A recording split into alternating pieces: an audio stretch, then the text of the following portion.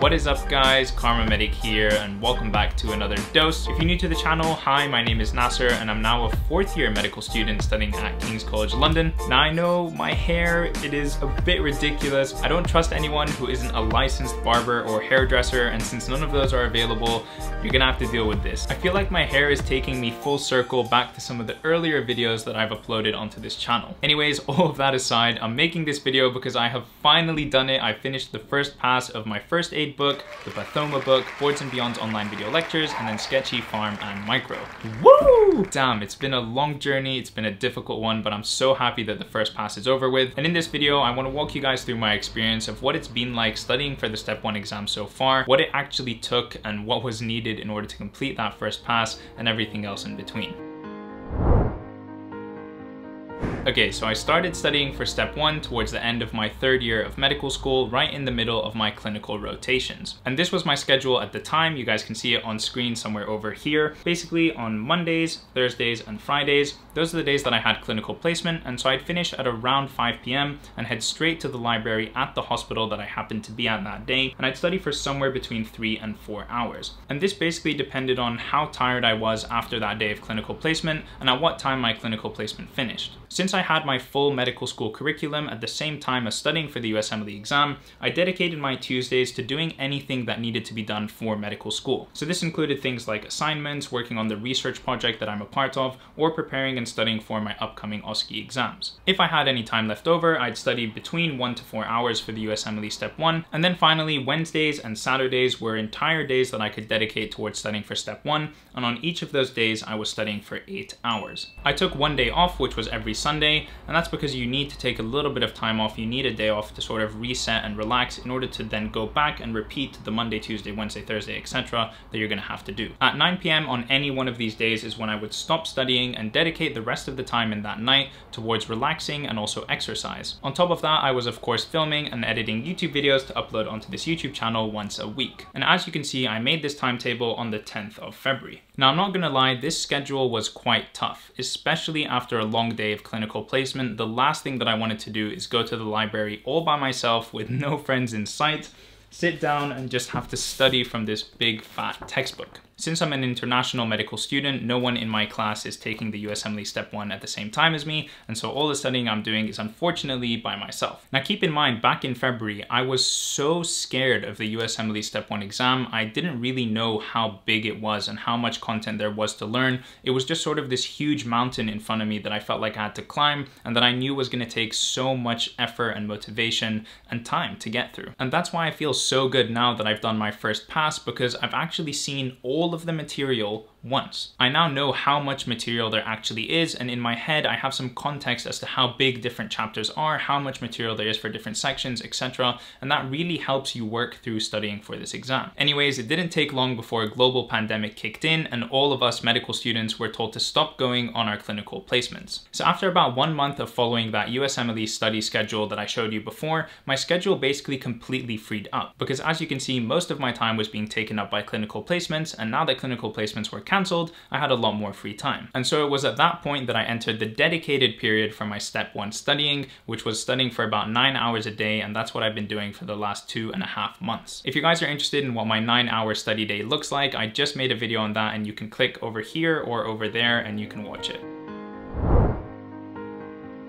Alright, so that's my general update about what I've been doing to study for the USMLE Step 1 so far, and I want to take a deeper dive into the specific resources I've been using, the ones that I've completed my first pass on, and tell you guys about my experience using them, what I wish I had done differently, and what I've learned from doing my first pass. So this part of my studying where I complete the first pass of all of my resources is what I like to call phase 1. I have phases 1, 2, and 3. I'll get into phase 2 and 3 later on in the video, but let me focus on phase 1 for now. Phase 1 is simply going through all of the material. This is where I just collect all of the information. I don't particularly spend a lot of time on any one topic, and I don't try and understand everything fully or commit everything to memory. So I've been learning the Step 1 curriculum by going through the Boards and Beyond's online video lectures and annotating the first aid book at the same time. One thing that really surprised me is just how much annotating I did in this book. I mean, if I open to any one page, you'll see that I've written so much on the sidelines and in the bottom white spaces and everything like that. And yeah, it just surprised me how much additional information I wanted to add from the Boards and Beyond's lectures on top of the writing that's already included in this book. Now, the reason that I did this is because when I'm studying, it's so important for me to have the context that's surrounding the piece of information or the fact that I'm trying to learn. And since this book is largely a collection of high-yield facts, I felt that it was necessary to write down all that context for when I go through it a second time during phase 2 of my studying. This lack of context is why I'm not the biggest fan of Anki, and that's why I haven't been incorporating it as much in my studying techniques, but I'll get into that later on in the video. So yeah, I annotated the hell out of this book, and now everything that I need from the Boards and Beyond's video lectures is on these pieces of paper, so I never have to watch them or look at them again. The only thing I'm going to return to Boards and Beyond's for is to redo some of the quizzes that I found particularly difficult the first time. Pathoma is a very similar story. I've also gone through the online video lectures and done quite a bit of annotating, but not as much as the first aid book. This Pathoma book is much more concise. It's much more focused on just the high yield facts. I'm very happy that I bought it, and I'm very happy I've gone through it because it's going to be a great companion when going through the first aid book. All right, now let's talk about Sketchy.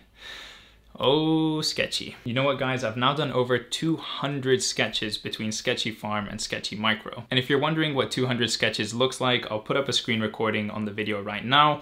But as you can see, there's so many different drawings, so many different characters and scenarios that need to be learned and memorized. There's actually no way that I would learn all of this information about the drugs and the microbes that we need to know if it wasn't for Sketchy. For every single one of those sketches that I showed you, I've copy pasted them into Notability. I've put them on the left and then written down all my notes on the right hand side. I think the hardest thing about Sketchy is going to be learning which of the microbes or drugs is associated with which sketch. Because once you figure that out and you have even the slightest image of that sketch in your head, you can quite easily recall so many different facts about that microbe or that drug. So yeah, there's absolutely no way I would learn all of those facts and details without Sketchy, so I'm very thankful for it and I highly recommend it. Now, besides those resources, I've been doing practice questions using the USMLE RX question bank. I definitely haven't done as many questions as I would like to have done by this point in my studying, so that's something that I'm definitely going to focus on in phase 2. Okay, so now having completed my first pass of all of these resources and having been in my dedicated studying period for 2.5 months, studying about 9 hours a day, I can honestly say it has been a challenge. As motivated as I am, and as much as I genuinely enjoy the medicine that I'm learning about, 2.5 months of studying 9 hours a day is really, really difficult. And I'm so thankful that I have my twin sister living with me in this house, because if I was living alone and having to study for this exam, I honestly think that I couldn't do it. I really need that social interaction on a daily basis with another human. I need to see and talk to other humans every single day, otherwise I will go crazy. I've also been going for runs as much as I can to keep up with my exercise and my fitness. I've actually run 70 kilometers this month, which is the most I've ever run in a single month, and I'm really happy with that. At the same time as all this intense studying, of course, I've continued to upload weekly onto this YouTube channel. That's something that I focus on in my evenings and then on my day off on Fridays. I love having this amazing hobby where each and every week I can produce something that's almost physically tangible and I can say, hey, look, I made this. Now, don't get me wrong, it has been quite difficult and quite challenging to study for the Step 1 exam and make these weekly videos at the same time, but it's something that brings me a lot of happiness and it's something that I enjoy doing, so I just make sure that it gets done. During the study period, my standing desk has actually been really helpful. I alternate between standing and sitting while studying at my desk, either within the same day or between different days, and that really helps relieve the pressure on my lower back from sitting down and studying for 9 hours a day. And yeah, other than that, I'm just trying to stay focused on my end goal. I'm trying to keep everything in perspective. I'm writing this exam in order to keep my doors and my options open for the future, which is something that my dad has really instilled into me, into my nature and into my character ever since I was in high school. When you have lots of doors open, you can choose which one you want to go through, but if that door isn't open in the first place, then you never get to make that choice. Damn, that was pretty deep. So yeah, overall my motivation fluctuates from day to day and I have better days and worse days, but I just try and stay as consistent as I can and make sure that I do good and hard work every single day. And yeah, just take it one step at a time. Alright, so now that the first pass is done and it is complete, I can move on to phase 2 of my studying. So phase 2 of my studying is where I actually take my time to go through all of the material and I make sure that I fully understand what it is that I'm reading or memorize the information if that's the type of information that it is. The reason that I don't do this at the beginning of my studying and that I have a phase 1 is because if I try to do this at the beginning, then I get very worried, overwhelmed, and anxious about how much material there still is ahead of me and how much I still have to do that I don't really focus enough and learn what's in front of me. All right, so here's my timetable for phase 2 of studying for the USMLE Step 1 exam. As you can see, it's very appropriately titled The Plan for phase 2. So as you can see, I've broken it down into the different resources that I'm using: First Aid, Pathoma, Sketchy, USMLE RX, and Your World Question Banks. And as you can see, ticked in pink is that I've completed the first pass of each of these sections. Speaking of which, Sketchy should be ticked over here. So how I'm going to complete my second pass of all of this material is written down here. I like to write it out visually like this because it helps me see things from sort of a bird's eye view or from a macro perspective. So the big picture is that I have 48 days of studying left, and I have a total of 708 pages of the First Aid book to read through, 212 pages of Pathoma, 104 micro sketches, etc, etc, etc. So if I divide those totals across the 48 days, I get this over here. And then I've altered those numbers slightly into what I think I can personally do in a day.